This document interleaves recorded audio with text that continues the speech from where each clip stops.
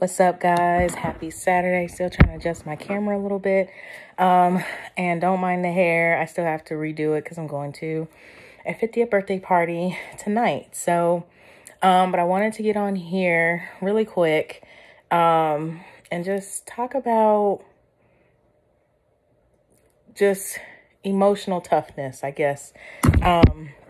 Sorry. Didn't make you probably dizzy from that. But anyway, so a little bit of a somber mood among my family. Yesterday, we lost one of our dogs, Johnny. He was the smaller of the duo. The two dogs were litter mates. And how we acquired Johnny is that Johnny technically was the runt, but he was the runt that had some health problems. And it was a blessing that we held on to him for 9 years, like we did, in spite of him having some health problems. It's just, he missed our mother a lot. And, you know, it was time for him to let him go. And when I think about it, I ain't even gonna lie to y'all. Anybody who says that it's just a dog, lied to yourself. No. Does not understand that taking in a pet, that's like a child, okay? That to me it is anyway. So I know I'm taking it pretty hard because, you know, as someone who doesn't have any kids yet, you know, took these dogs in after my mother transitioned, and to lose one, it's been pretty rough. I'm not even gonna sit up here in front. I think I cried several times today, because it's just a lovable little boy. And that's not to say that our other dog isn't lovable, because he certainly is. He's extremely lovable too. I think, you know, just this particular dog, we all kind of felt sorry for because he had some underlying health issues, and, you know, we took care of him. Mom took care of him, for sure. That was her baby. And so, but what brings me peace is that, you know, Mom now has one of her fur babies up there. And she did leave me with the other fur baby who is just as sweet as well. But I want to talk about, one epidemic that I find myself thinking about. My mom used to always say before she passed, because my mom has seen a lot of things and done a lot of things, and she would say things like, you know, I just have nerves of steel. You know, I must have nerves of steel because of all the stuff I done seen, and I ain't broke yet, and all this other stuff. The way my mother had passed, she was, and I'm assuming that because of all the stuff she had seen, she was too tired to fight for herself. And when I think about when she would say, you know, I have nerves of steel, I'm going to be very honest with you guys. I don't want to own that statement, I have nerves of steel. The epidemic is that Black women, because of the stuff that we've gone through and the stuff we've experienced and the stuff we've seen, it is to the point like we wear these traumas and these hurts like it's a badge of honor. I'm going to be very honest with y'all. I don't want that, because when the decision was made to let Johnny go yesterday, I cried like a baby. Okay. When I lost my mother, cried like a baby. When I lost my grandmother, cried like a baby. When I lost two friends, you know, one of them was trying to talk to a man that I thought was the love of my life, and just all of that happening and him being really mean, him just really being mean. I don't want to own that type of thing, because when all that transpired, I cried like a baby. All of it. When I lost my dad when I was 15, I cried like a baby. Okay. When I broke up with another guy, my college sweetheart, I cried like a baby. You know what I'm saying? Years ago, when I got an eviction notice, I cried like a baby. I don't want to own saying, oh, well, I'm just a Black woman, I'm supposed to be tough. For whatever reason, we just so happen to be, as a Black woman, we just so happen to be a bullet sponge of all this stuff. of everything that's going on, from health disparities, from growing up in a single parent home. I grew up in a single parent home. I was out the house at the time my mom got remarried. Even though I knew who my dad was, and I had a relationship with him, it was my mom and my grandmother and I for quite some time, and then my brothers came into the picture. But I see my mom and what she gone through with my brother's father, and just knowing the stuff that my mom has gone through. Unfortunately, she thought that that was a badge of honor, that she has seen so much stuff in her life that that's what made her tough. I'm not sure if I want to own that. I really don't, because the stuff that I've seen in the last, not even 18 months, and the stuff I experienced in the last 18 months, not including the things from the pandemic, the additional deaths, the social injustice, now going into recession and layoffs. I honestly don't want to own that. I want to give all these battles to God. I don't want to own mental toughness. I don't. Because I feel like that it makes us prideful to say, oh yeah, I done seen it all and been there and da da da da da. Yeah, life is the best teacher.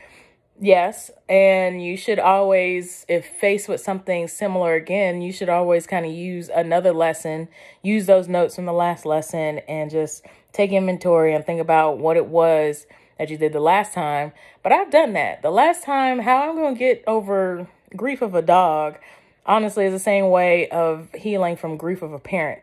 I had to lean on God 100%. I cannot do this on my own. I applaud the women who, especially the sisters, who say that they can do this on their own and they got it and they're emotionally fit. And I want us as Black women to get to a point where we really heal. And I'm not saying heal as in like heal just to kind of get over it and get past it. No, heal to the point where you let God work in your life in such a way that it will make us soft again. If I'm making sense of this, like, I want to take all my battles and give it to God. Now, that's not to say that all the battles that I've gone through and what God has brought me out of, that's not to say that it's made me, essentially all that stuff has made me a wiser person. You know what I'm saying? Has made me wiser that I can't do none of this without God. And God has put the tools in my path to be able to, I think the best example, T.D. Jakes was being interviewed by Pastor Stephen Furtick at Elevation Church. And he said, sometimes when we ask God for this is loosely translated, you have to go look for it yourself. But sometimes when we ask God for a table, sometimes he'll give us the pieces of the table. And that's such a wide, how I interpret it, that's such a wise statement, because it tells us that even though we're going to ask God for certain things, he's going to encourage us to build it in faith and knowing that this is what we ask God for and he's going to give it to us. And so when we finally get it, not only do we appreciate what we have, but we have to rely on God's dependency. I can't think of the verse in the Message version where it says that we rely on God's sufficiency. And I don't personally, as a Black woman, I don't want to own the simple fact that I feel like because I done seen it all and done it all. And yeah, I came up in the PJs too. You know what I'm saying? But I don't want to sit there and say that I don't want to wear that badge of honor that, yeah, I got this and I know this and I'm tough. I don't want to own that. Now, I think sometimes there's this young lady that was on another social media platform and she put it so plainly that masculine doesn't make me, you know what I'm saying? Like masculine just means that, yes, I am assertive, I admit that I'm assertive. That makes me, a leader. Yes. There have been times where I had to step up and be a leader in something, but I think, also in that I reference being a Proverbs 31 woman that, that in God's strength and in God's wisdom that I know what I am supposed to do. And I want to work on healing through just the stuff that as a Black woman go through. I don't want to think about anymore about, the mistakes that any family member has made with money and it's been passed down through my bloodline. Be the curse breaker today. That's what I said to myself. Be the curse breaker today. Today. Take that, renounce that off of yourself and renounce that off of your bloodline. If you guys do not do that now, please go follow Tiffany Montgomery. That's all I'm going to say. Go follow Tiffany Montgomery today. Watch her Covered by God. Watch her lives. Not playing. Anyway, it's like we just gotta, you know what I'm saying? It's like we're holding on to everything, our mother, our grandmother, our great-grandmother, our great-great-grandmother. When are we going to say enough? When are we going to say, God, I give you all of this. I hand you all of this. I let this go. I don't want to do this fighting anymore. I don't want to be the mentally tough person anymore. When do we say that? Because like I said, I've gone through a number of things and, my mom would always say, I have nerves of steel. I don't. Because 2 months before my mother had passed away, she had sent me a card about how proud she was about the woman that I became. Y'all had to pull over and bawl my eyes out. And even after she passed, I opened up that card. I had to stop what I was doing because I had bawled my eyes out. I know I'm not mentally tough. Okay. I know I'm not. I am as soft as ice cream. Okay. Like I am softy cakes for real. Like anything that pulls on my heartstrings, boy, I tell you. And so when I was watching Johnny transition, you want to talk about somebody who was chopped liver? I was done for, okay? So I just think that, I feel like that as a Black woman, that's so important. Like, we have to have a soft side. And I'm not saying you have to be a punk, you know what I'm saying? And that's why it's so important for us to know the word of God, because if we know the word of God, that sets the standard of how you are supposed to be treated. Because if somebody else is coming against what God says you are and what God says you're capable of doing, then that's not the person you need to be around.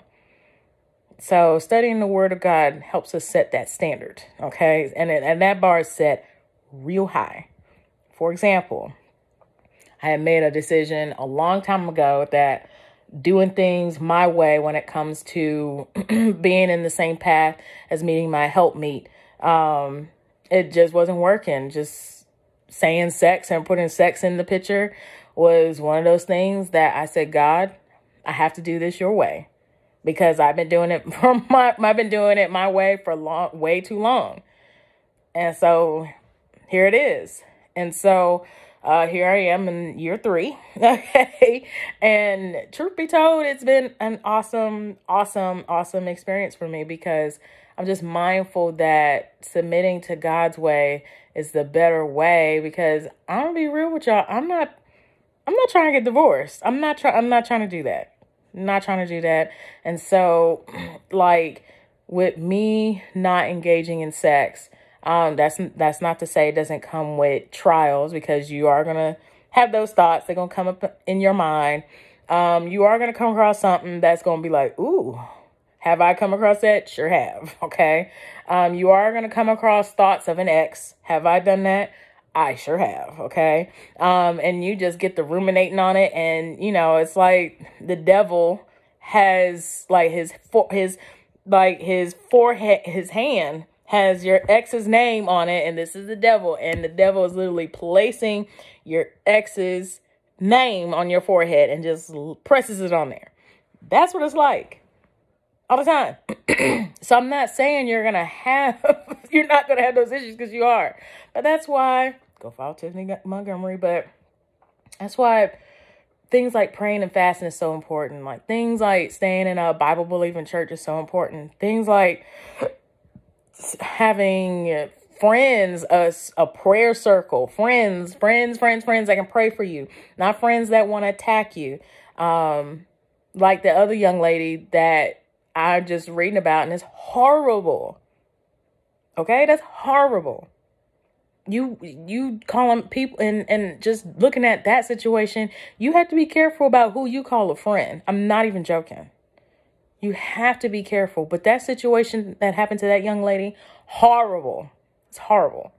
But in that, you know what I'm saying? I just think about why it's so important for us to get into our Bibles, because the Bible sets the standard, and that bar is high, but it sets the standard about who we should be around, the things that we should do when we go through trials, who we should depend on when we go through those trials, things that we should say to ourselves in alignment with the promises of God and his word about our trials, praying for the people that are around us, praying to make sure that the people around us are who they say they are and they should be around us, praying that we give our burdens to God because he cares for us and he wants us to rest. He wants us to rest because he knows. And when I mean rest, I'm not talking about just pray about it, go about your business, but it's also in your mind. We got to start ruminating on it. I'm guilty of that. Got to stop ruminating on it. Got to stop saying to ourselves, oh man, if I see this person, I should have said, no, that's ruminating. I should have said this and I should have said that. They talked about it in Sunday school last Sunday. That's ruminating. That's not giving God our battle.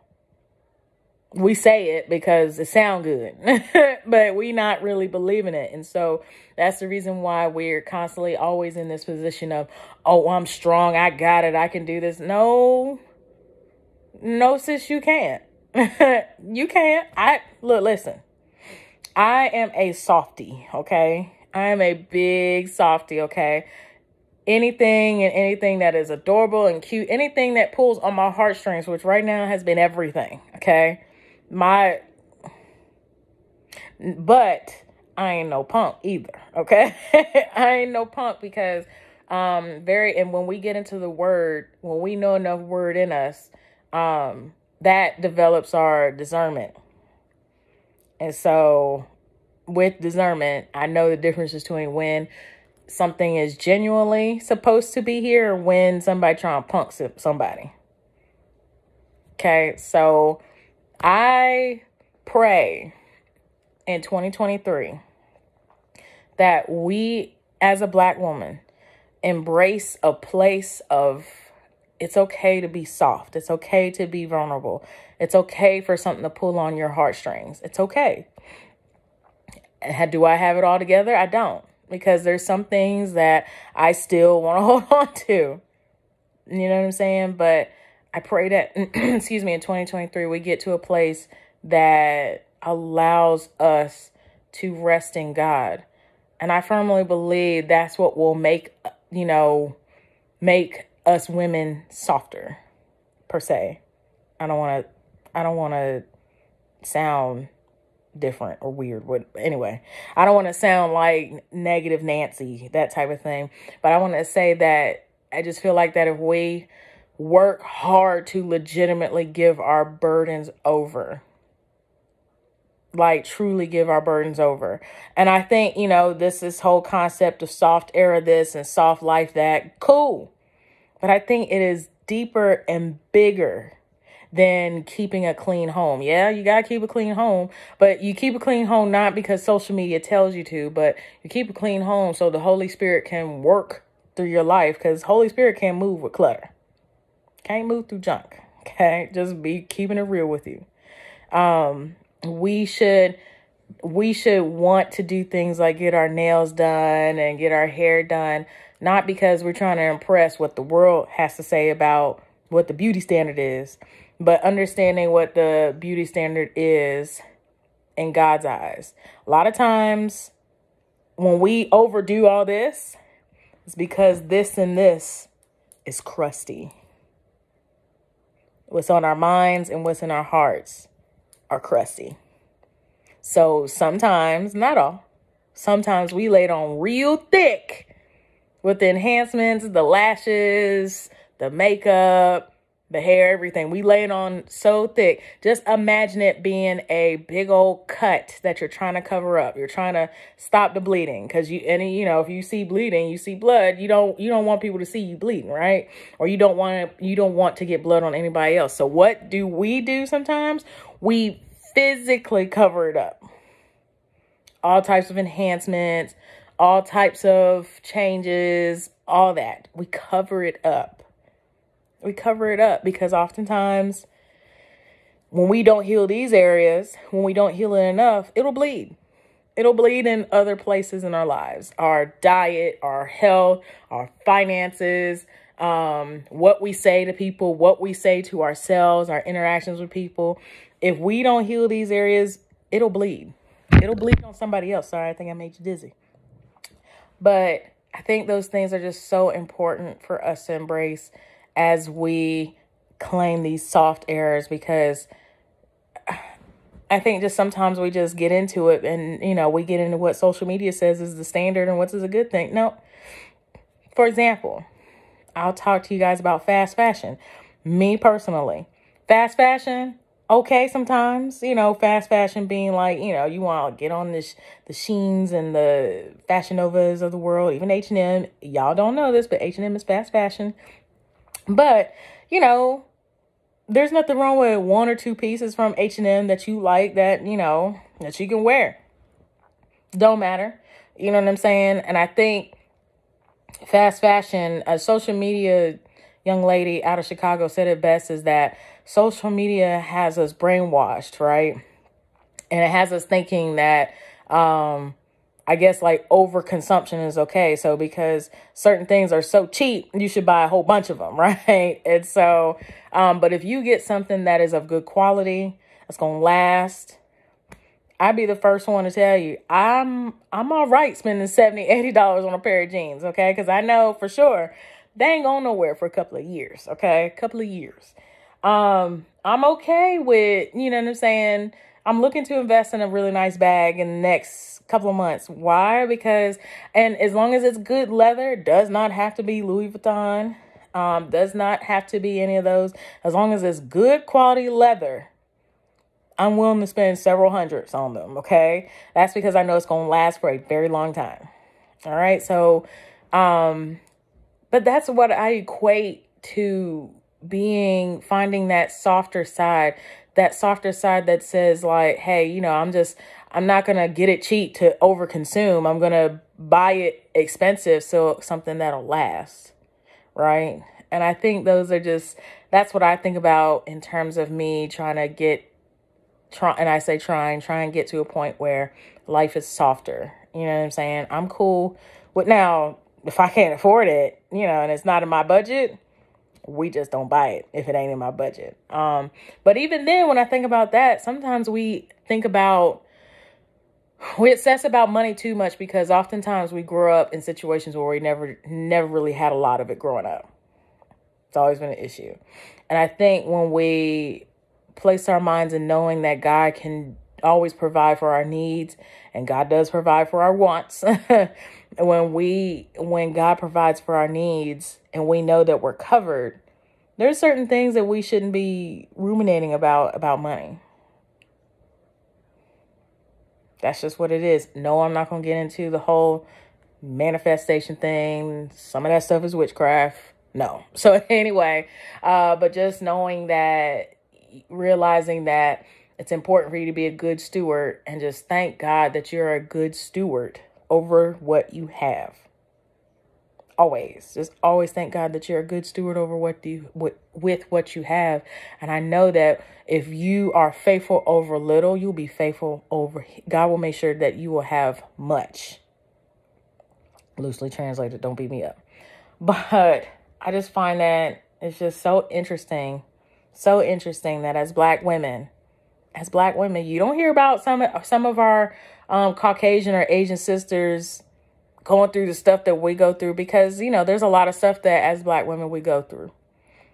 I grew up with a mother who went through a lot of things in her childhood. I've seen that in like other relatives. I've seen that in friends. It's almost becoming the norm that we suffer. If not, it is already not already there. That is a standard that Black women should suffer. I rebuke that on every Black woman who is watching this and listening to the sound of my voice in the name of Jesus. You will prosper. You will heal. You will be great. You are a great steward over what you have, over your house, over your kids, over your car, over your job. In the name of Jesus, I pray and prophesy that you will, as well as me, will prosper in the kingdom. I just don't, I'm, like I said, I'm soft. I'm a big kid. It says in the Bible that we should present ourselves like children, having childlike faith. I'm a big old baby, okay? Big old baby. Anything that just touches my heart, which is a lot of things, oh my gosh. I am soft, okay? With my brothers, who right now we're all living in different states. Oh man, I ain't even gonna lie to you. Right now it's driving me nuts, okay? I'm trying to figure out a way how to minimize that because I'm soft. I miss my brothers. I love them. I miss my brothers. I miss my cousin who lives in Texas. Miss my cousins who live in Delaware and New York. Soft, okay? Because those things, I want to be a good steward over those things, over those relationships that I still currently have. I just, I don't want to be in a position where because I'm a Black woman, I'm supposed to be tough all the time. No. Now, like I said, there's a difference between being tough all the time and being punked. What you will not do is punk me, okay? That's what you will not do. And that's on because me being a child of the Most High God, yeah, you're not doing that, okay? But at the same time, like, I don't want to display the persona that, because I've seen a lot and I've experienced a lot, that it's poker face 24/7. It's not. Because like I said yesterday, when I left my dog at the vet for him to be cremated, I was in shambles. Okay, so, and like I said, cry a couple of times a day. There's nothing, and I think just as, not even just Black women, but just as Black people, especially my Black men, my Black brothers, my Black Nubian kings, like, I briefly attended a funeral of a Black man who died at 53. These brothers are dying way too young. Like, way too young, and that breaks my heart. It breaks my heart. These brothers are dying way too young. 50s is young. I just, and like I said, I just attribute that to just the stuff that we just won't let go. We wear life's trials and traumas like it's a badge of honor. It ain't no badge of honor. Ain't no badge of honor. I just want these life experiences to be teaching experiences. I don't want to hold on to them as like, oh, I'm just going to wear this in my back pocket. And anytime somebody tries to do this, I will always lean on this because I came out stronger. No. That's a whole lot of pride. And I don't want to own that. I don't want to own that. Like I said, God has certainly humbled a sister in the last 15 months. And really not even then, probably since 2020. God has really humbled a sister really in the last 3 years. And so I'm thankful that it's pushing me to hunger for him more. Like, really just hunger for him and just lean on him.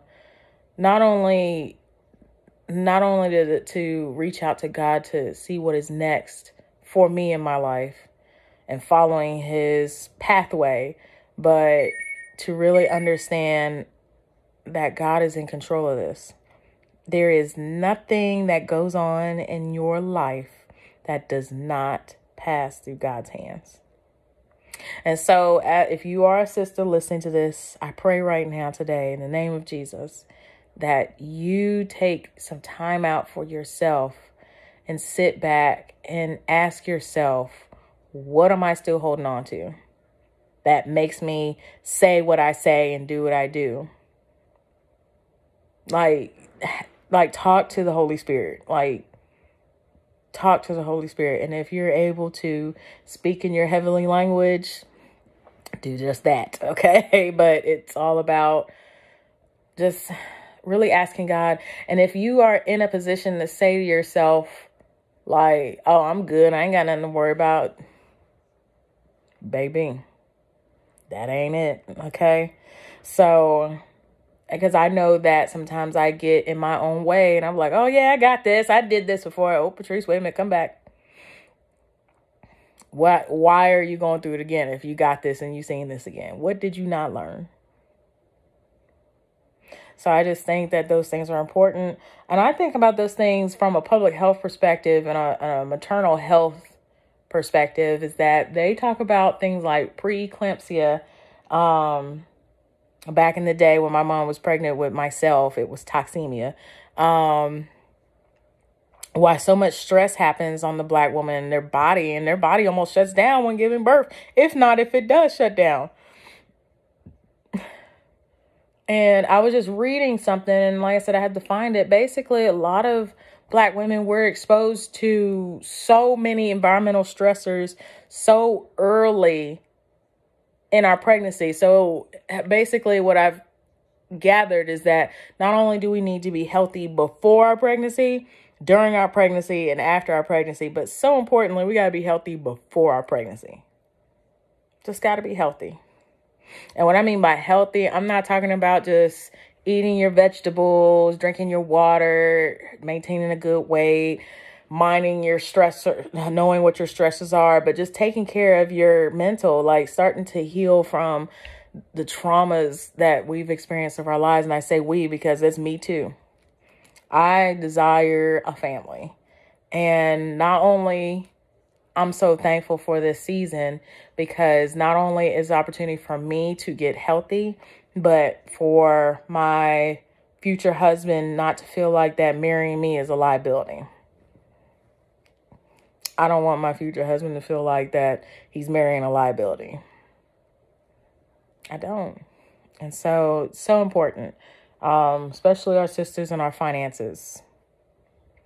That is going to be an ongoing thing, because I feel like that because some of us didn't come from money, we didn't come from having abundance of money, we didn't come from having the resources, that in most cases we're terrified of spending certain things or doing certain things because we came from not having. I say that because I've been there. Because we come from not having, all of a sudden we're almost obsessed with thinking about it. You know what I'm saying? But if we know God is a way maker and provider, we shouldn't be obsessed. Should not be obsessed. But that was just my 2 cents. Pray for our family. Like I said, losing our family dog was pretty tough. Especially the little one who had some health issues. But what made this one particular dog so special is that he was so clingy. He was so clingy to us. He was like a little toy dog. But our other dog, he's okay. Moping around a little bit, not really eating. So I wanted to spend some time with him today and just kind of just be home, just hanging out with him as he's switching positions from one end of the bed to the other. So, yeah. So, but I pray that this message helped you.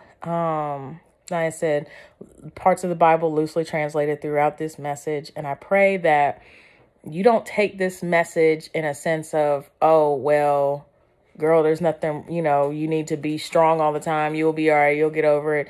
And, I ain't gonna lie to you. Like, I think I was looking at something and someone was saying something to someone else about losing a pet. And it's like, oh, it's just a pet.